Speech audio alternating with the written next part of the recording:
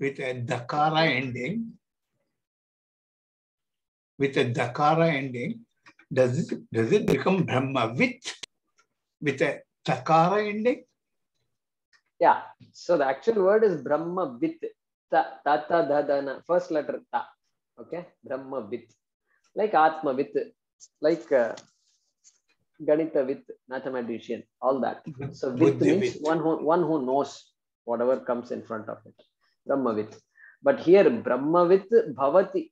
When the takara is followed by a soft consonant, then the hard consonant becomes a soft consonant. The hard consonant ta becomes a soft consonant da. It's a rule. There's a rule in Sanskrit.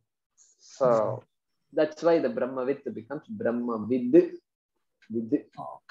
Yeah. So if it is, if the word is not followed by anything, then it will remain as Brahmavit.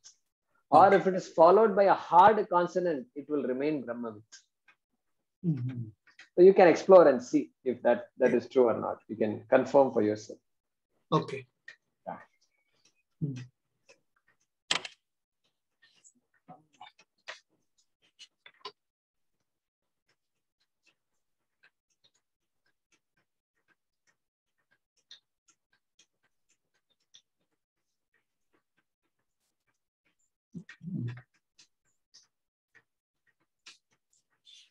Yeah, so in chapter, in this verse number 25, 520, we see Brahmavit and then Brahmani. So Yeah, that correct. Following letter ba is a soft consonant.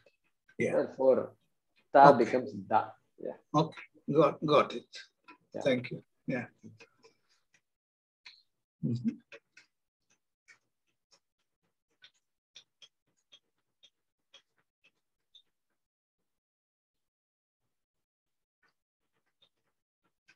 Okay. Yeah, we can stop, Vijay. I think there are some presentations also, no?